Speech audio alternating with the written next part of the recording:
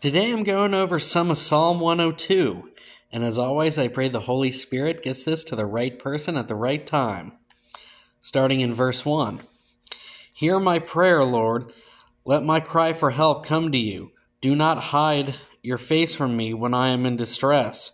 Turn your ear to me when I call. Answer me quickly.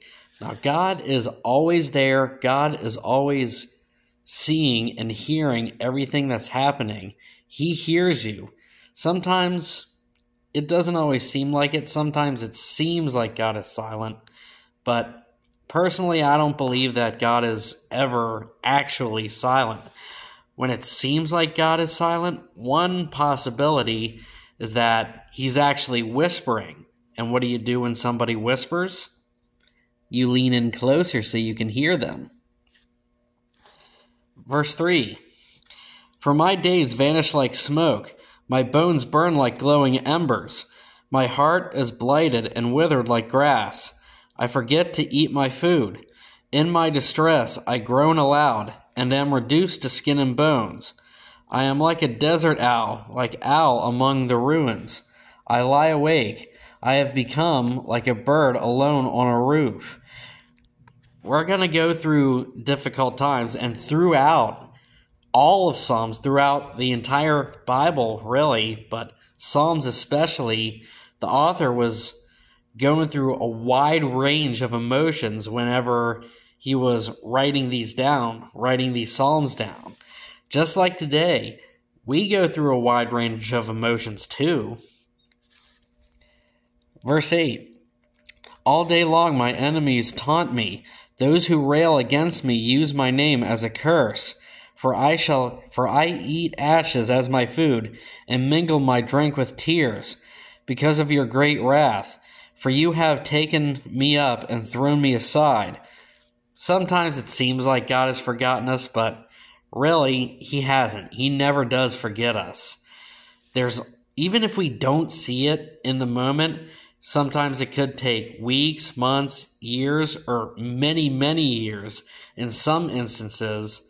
But God never allows anything to happen without a good reason, even if we don't see that reason in the moment. And one thing that's really comforting for me anyway is whenever there's a difficult situation, some people would think, God, why are you allowing this? But that's just it. God is allowing it. God could have it fixed just like that, but God is allowing it. He is allowing it. And that's the God that I serve. Let's see, where was I? Verse 11. My days are like the evening shadow. I wither away like grass. But you, Lord, sit enthroned forever. Your renown endures through all generations. And that's something that we really need to get better at. Some Christians in general. The author was going through this wide range of emotions. God, I'm going through this. I feel this. I see this. I hear this. And yet in verse 13, despite all that, he's praising God. And that is very important. If you can learn to praise God in the storm, you can learn to praise God regardless of the situation. God sees that. Let's see. No, sorry, that was verse 11. My bad. Verse 12. Okay, I'm getting mixed up here. Sorry about that. Verse 13. You will arise and have compassion on Zion, for it is time to show favor to her. The appointed time has come, for her stones are dear to your servant. Her very dust moves them to pity. The nations will fear the name of the Lord. All the kings of the earth will revere your glory. For the Lord will rebuild Zion and appear in his glory. He will respond to the prayer of the destitute. He will not despise their plea.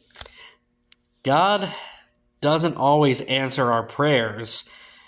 And usually when God hears our prayers, there's one of three answers. Yes, no, not yet.